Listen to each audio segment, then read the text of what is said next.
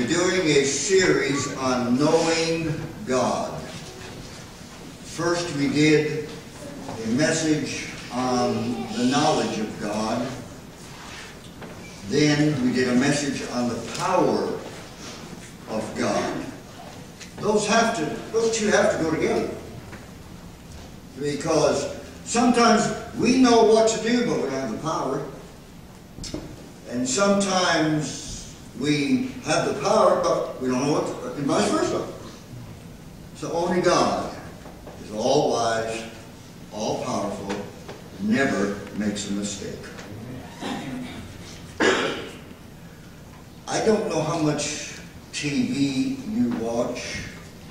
I've noticed in recent months it has become a trend among broadcasters to present God in whatever light or definition your background or your mind can conceive.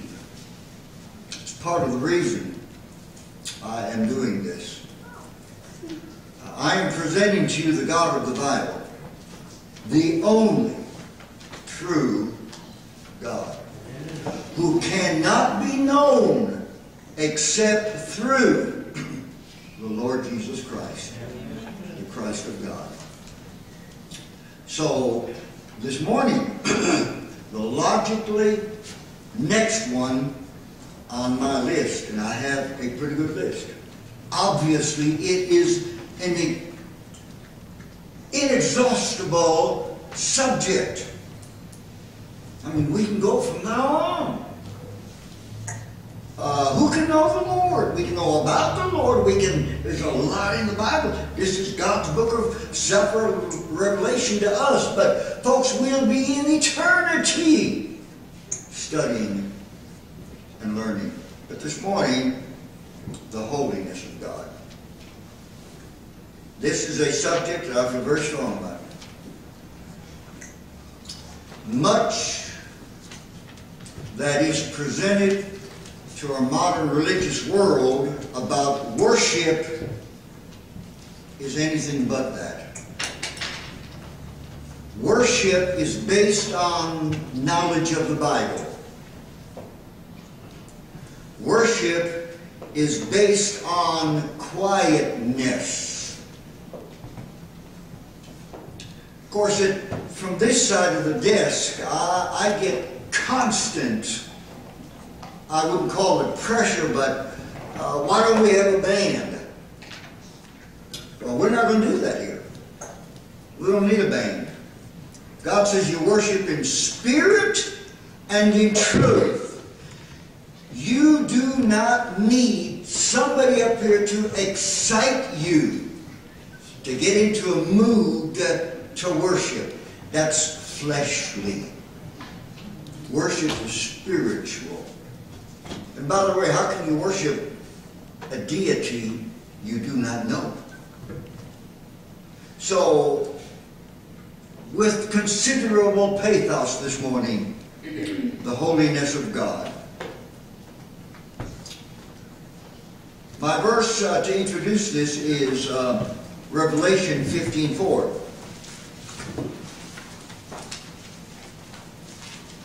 Revelation 15:4. Who shall not fear thee, O Lord, and glorify thy name? For thou only art holy. Wow, what a verse. Who shall not fear thee? We're talking here awe, respect, bowing to deity and holiness, not a human, I'm scared of something. No, who shall not fear, honor, bow, worship, be in awe of who? O Lord. And glorify thy name, for thou only art holy. Here is cause, God, affect, fear, response, glorifying the Lord. Only God is independently, infinitely, immutably holy. Actually, no human being should be called holy.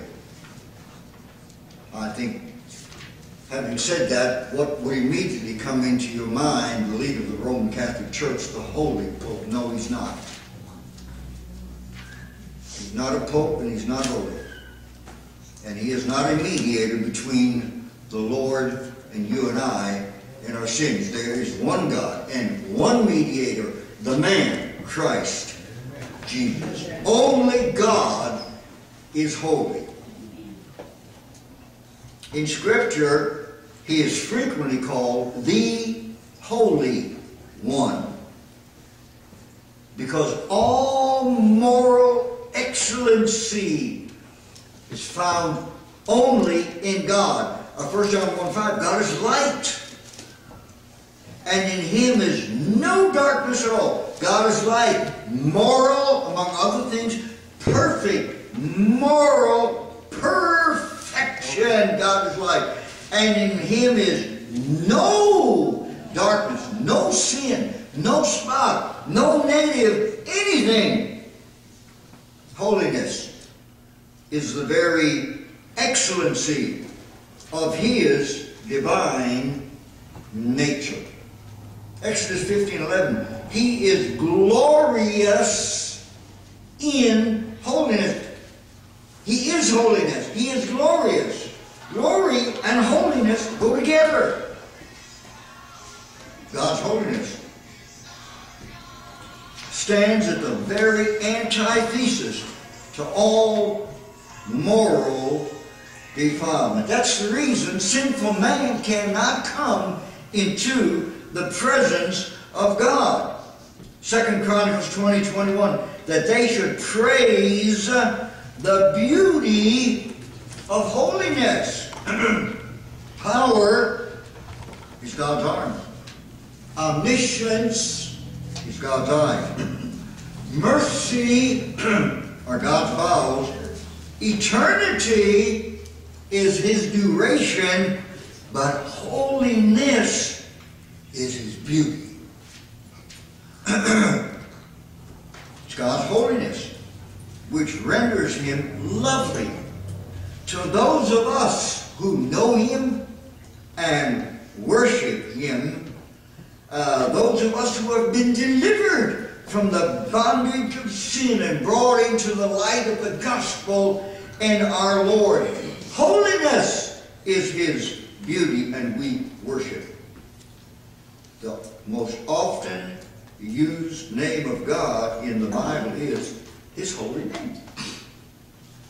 God is called his holy name in the Bible. That's a title, that's a name, that's a description. That title is used more often when addressing God than any other title. His holy name. It's a great title, the greatest title of honor. What is celebrated at the throne where God sits right now for all of eternity, even right now while we're here and will be forever, what's celebrated before his throne is his holiness. Isaiah 6:3, holy, holy, holy is the Lord of hosts. There are good angels who minister to us. They're God's messengers. There are evil angels, we call them demons, who fell in Satan's rebellion, and they're our enemies. But there's a third class of angels called seraphims.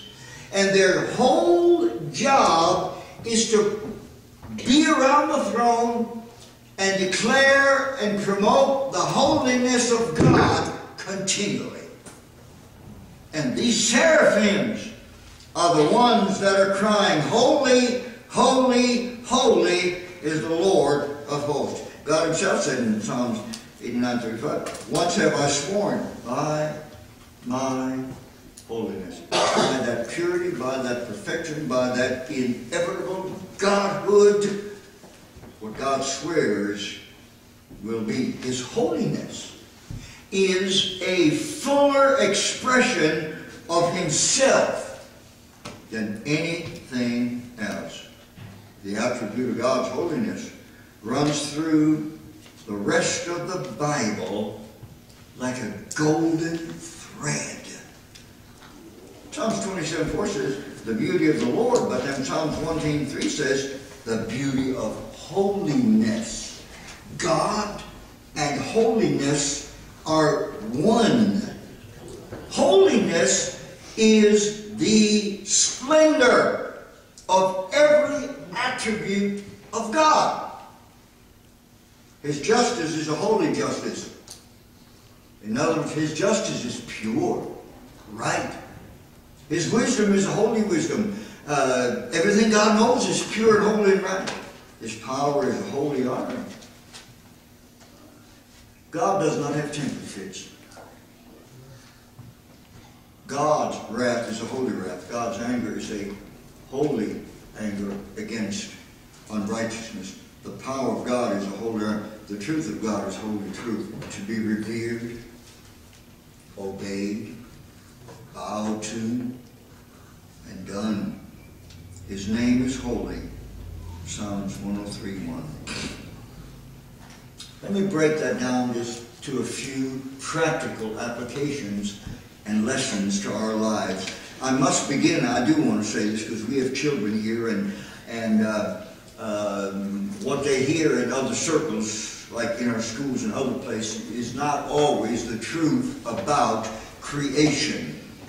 God's holiness is manifested in His works. God doesn't do anything except it's perfect, right, and good. We do not have, the God of the Bible is not a capricious, angry misfit of a God that has to be appeased with blood offerings or anything else. God is a holy God, and it's manifested in all His works. Psalms 145:17. The Lord is righteous in all His ways and holy in all His works. And by the way, that's true whether we like it or not. That's true whether we understand it or not. Because only excellency can come from a holy God. When God made the world, and when He got done making it in 6 days, what God said about creation is easier to believe than what we are expected to believe about evolution. But when God had finished it, God said in Genesis 1:31, He saw everything that He had made, and what? It was very good. That's what you expect from a holy God. He made man righteous, but man has sought out many inventions. The angels in Jude before they fell were holy angels. Even Ezekiel, even Satan in Ezekiel 28:15 was a holy angel before they fall. That's all God can do, can make. He is holy. Jesus Himself on earth, one of the ladies said, He hath done all things well. I want you to look for a minute and think for a minute about God's holiness, how it's manifested in His law. God gave 10. They call them the 10 Commandments. Man has since added multitudes and multitudes and multitudes and multitudes of thousands. And we can't keep them. We couldn't keep the first 10. Jesus got them down to 2. Love God, love your neighbor. Couldn't keep them. But man just keeps adding and keeps adding and keeps adding, and it's not working. The problem is we've deviated from God's perfect, pure, holy law. And God forbids any form of modification of His law. The big thing right now is the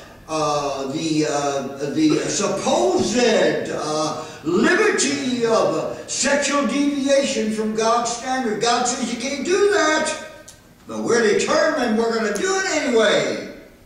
The law is holy because a holy God gave it. The commandment is just because a just God gave it. The Word of God is good because a holy, good, just God gave it. Don't neglect your Bible. It comes from a holy God. It is your Word. It is His Word for you to live by.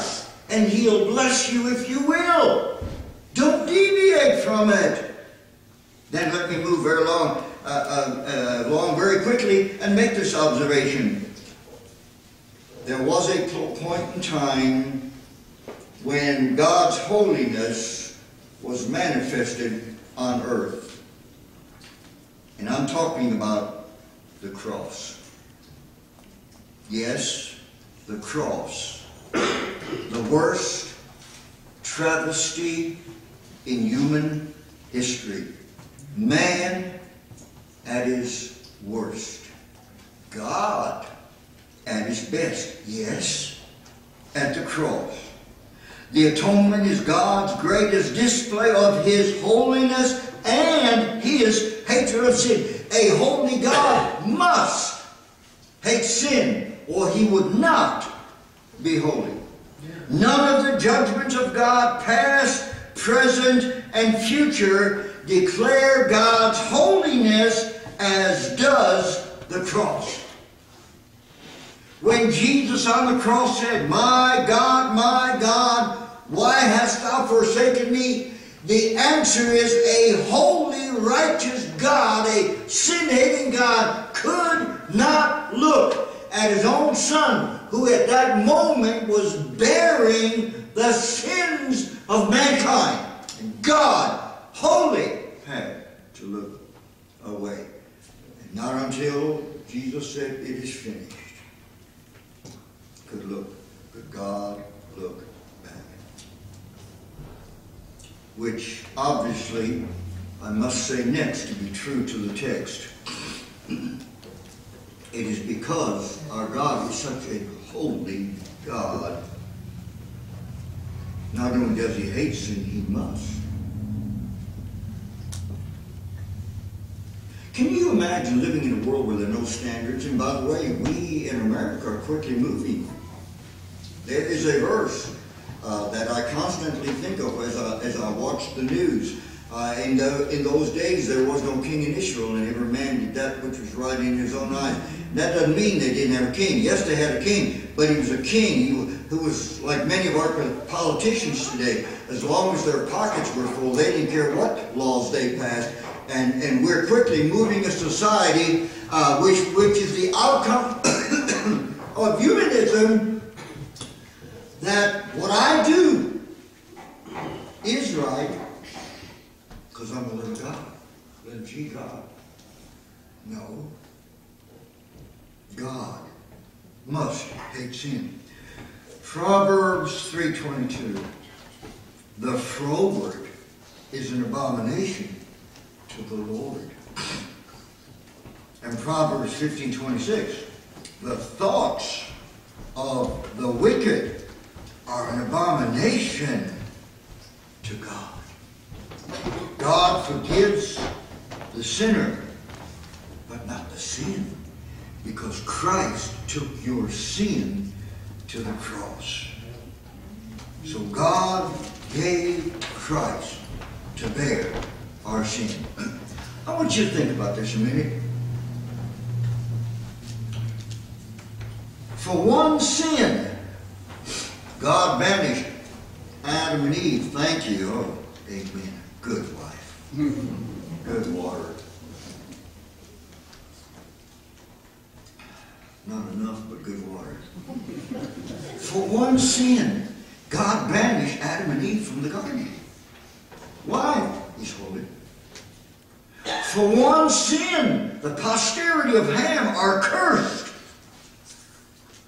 For one sin, Moses was excluded from Canaan. For one sin, Elijah's servant was smitten with leprosy. For one sin, Ananias and Sapphira fell dead in the church. You know why? Because a holy God says the wages of sin is death.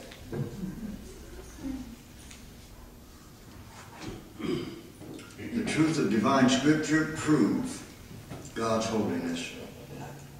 Only a holy God would tell the best of man and also the worst of man. Never was a man, with the millions of books have been written, that would tell the truth in a book like the Bible tells the truth in a book. You know why? God's holy. Psalms 5:15, thou hatest all workers of iniquity. Psalm 7:11, God is angry with the wicked every day.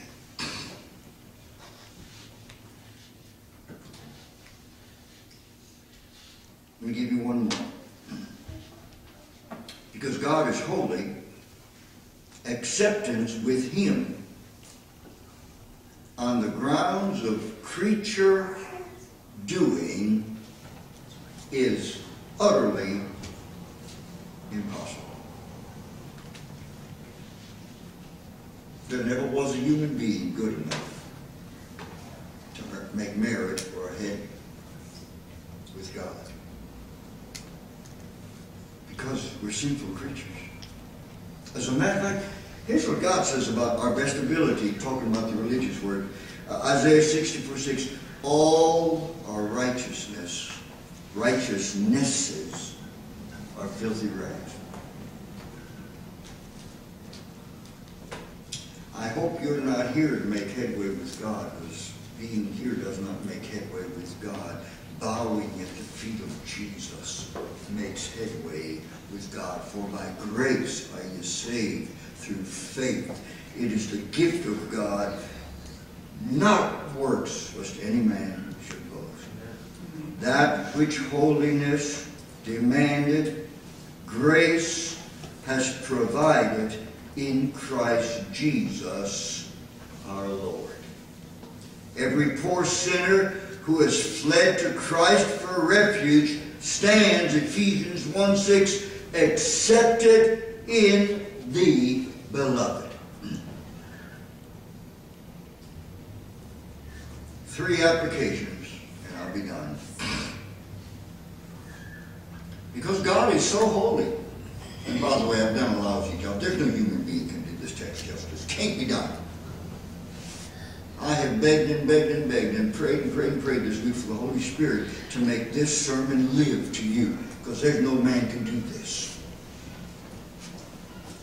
So number one, because God is holy, utmost reverence becomes our approach to Him. The Lord is in His holy temple. Let us bow before Him. I know we have our social time. Today we're going to eat and have our social time. But folks, there is a time for respect for God. And this hour is that time. We're here to worship this holy God. Holiness becomes us all bowing, humility, reverence. We've become such an irreverent society. Everything that's holy is mocked, and everything that's vile is lauded. There's one place that our words ought to be few and our silence long. This is that place. Second application, because God is holy, we should desire to be conformed to Him. 1 Peter 1:16, be ye holy, for I am holy. 1 Peter 1:15, in all manner of holy deportment. We should take on the personality, the temperament, the disposition, and the characteristics of our Father.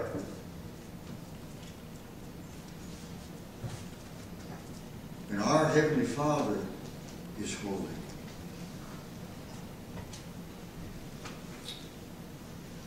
And finally, I'm going to close with this verse, because this sums it all up.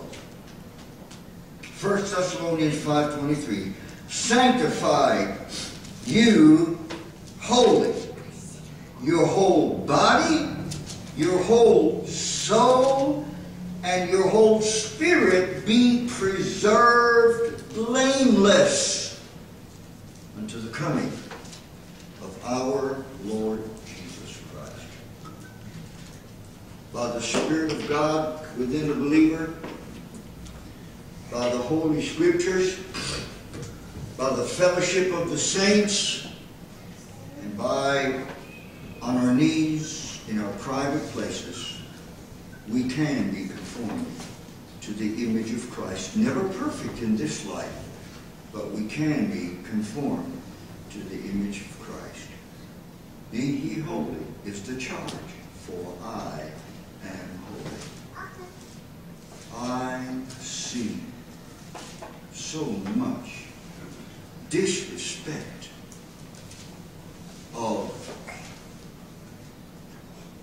the religious world in our own nation. We come to church dressed just like we go to the ballpark.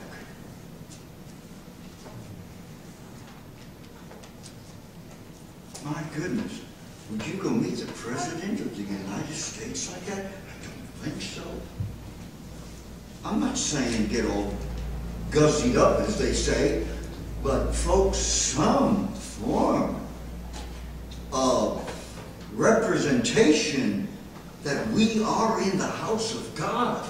We are here to worship in holiness, in spirit, and in truth. Our God, who sent His Son to die for us, deserves the honor. Amen?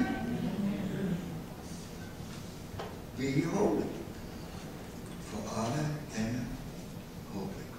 This is the God of the Bible that I bring to you this morning. May the Holy Spirit of God burn this subject deep into our hearts and our minds and live accordingly, because, among other things, the church, that's you and I, are to represent this great God well in the community and on the job and in the school where we live. Amen. Amen. Would you stand, please? With every head bowed, every eye closed.